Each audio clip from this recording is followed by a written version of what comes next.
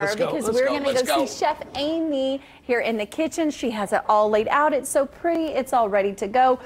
During daybreak, Randy, Chef Amy and I were saying these are so great because there's really no right or wrong way. There's no rules, right, Amy? Well, there are some rules which you are going to go over, but they're very loose rules. Okay. I mean, loose rules. Loose rules. Okay. Right. I mean, loose, very loose. Okay, very loose. So we have been doing charcuterie box kits lately. So we've been doing like a virtual cooking class with this. So I wanted to show you kind of like what kind of goes in our kits. Please do. This is how it comes. It's all refrigerated, ready to go, sealed and everything. Wow. Everything in that charcuterie kit is on this charcuterie board right now. That's all, and it looks so pretty. I know, and I did this in like 5 minutes. So imagine if I had 10. Kind of like my makeup. Like my makeup. I could say it took as long to do this charcuterie board as it was your makeup.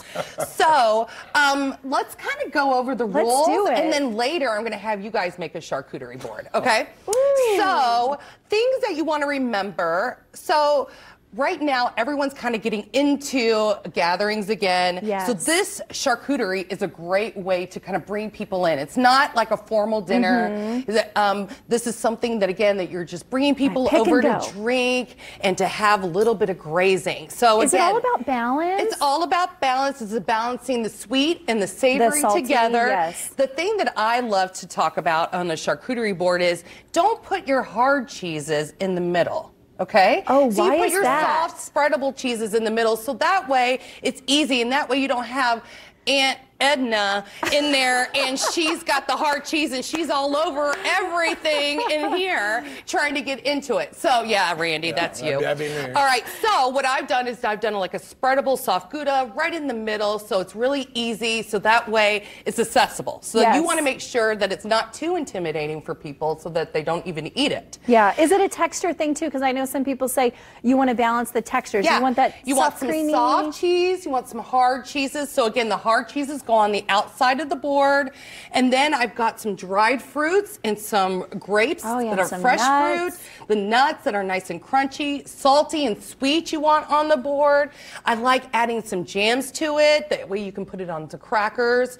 And then you've got some like stone ground mustards that you can do. Okay, yes, can we, Randy has a question. You know how I would do that? I would color coordinate it. Okay, but colors go together. well, if I would say yes on that, but you also want to have the balance too. So not all the reds You don't over want here. all the red cheeses or all the orange cheeses or all the white cheeses. You do want to spread it out. Unless it's like a rainbow charcuterie board and you want to group them together, Randy, maybe. for your type, Yeah, whatever the type that is. Yeah.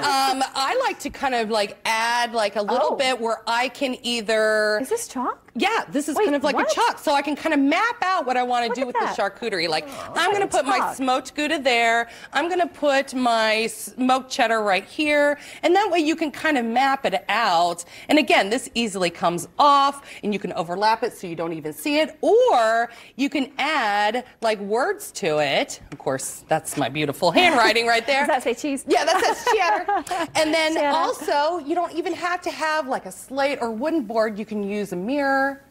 You can use, you know, I got this at Hobby Lobby. What do you use the mirror for? You can add, so you can put the food, the charcuterie on here. So that way you don't have to have like a wooden board. Right. Easy to clean. You can do different levels. You can have a dessert charcuterie up top. Then you can have a regular charcuterie at the bottom if you want to get fancy. And then, or if you want it for a larger crowd, I mean, we have done charcuteries for a Long Island and like just filled the island with charcuterie. Now, obviously, you don't, if you're feeding 2 people, you don't do that. Right. But it can get expensive.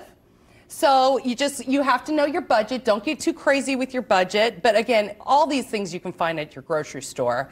You can do some fancy things. We'll kind of talk about this a little bit later, what you can do with salami and folding, and like what wine goes with what stuff on the charcuterie. So we'll talk about that and how to take care of your board. So Well, you would just impress. If you did, Randy, you would look so Randy, fancy. I did this in so 5 ritzy. minutes, 6 minutes. With your friends? My wife would be shocked. I know. She would fall over. Well, you're going to practice soon, so that Okay, way you can take it home with you, and that way you can be like, I made this.